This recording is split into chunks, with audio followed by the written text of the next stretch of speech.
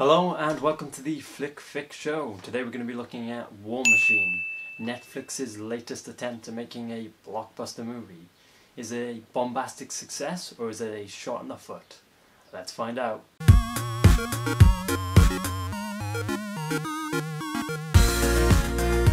So, War Machine is kind of a absurd political comedy that's kind of based on a real life situation, and it's kind of good sometimes. So the film is about General Glenn McMahon, played by Brad Pitt, and his time in charge of the occupation/invasion of Afghanistan and his ever-increasing hubris about the situation. So, is the film actually any good? Let's go over the positives. The cast is great. Brad Pitt excels in the lead role and all the supporting characters do a great job, with Ben Kingsley being a highlight. There are some weird choices with big actors coming in for almost cameos that seem a bit out of place. The film is also incredibly funny when it wants to be. Although it doesn't always hit the mark, most of the jokes are funny. It's just a shame that most of them are kind of limited to the first half. The film also functions incredibly well as a kind of political lesson about the entire topic. Coming out of the film, I felt a lot more enlightened and informed about the entire situation, and I think it's a good film for informing the audience. Although it does get a little bit too explainy, exposition-y.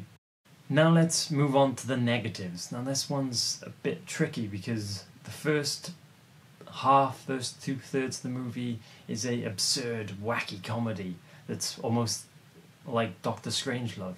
But then the film just snaps into a completely different role. It goes from Dr. Strangelove to The Hurt Locker, and that kind of tonal shift gives you whiplash.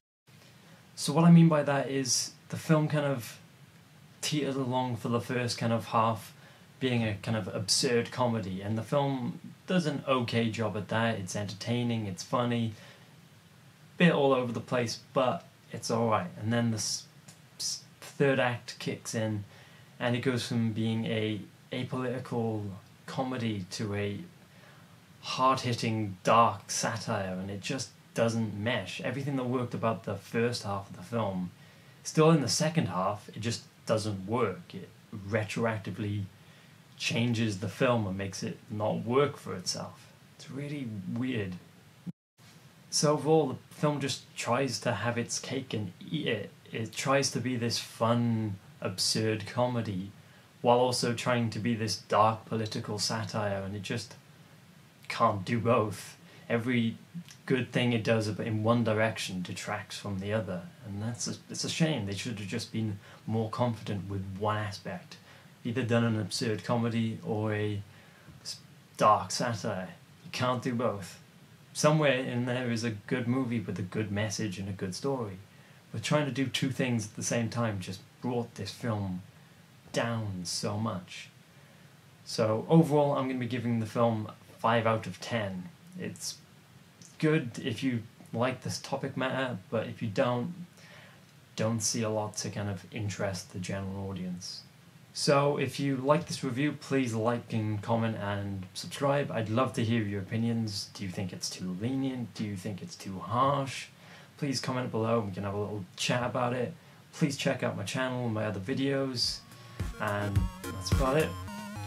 Bye!